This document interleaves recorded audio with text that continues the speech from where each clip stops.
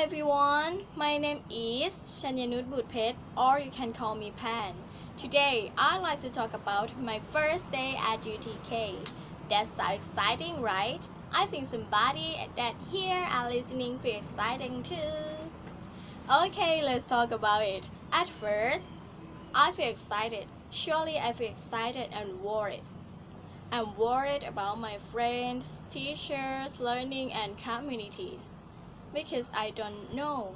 I really don't know how is it be okay or not.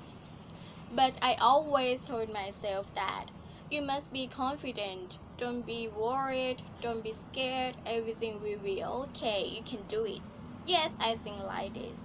In addition, for real situation when I met my friends, teacher and another people in this university, that made me know I shouldn't worry too much, but I should open my mind for adapt to new community, for live in new environment.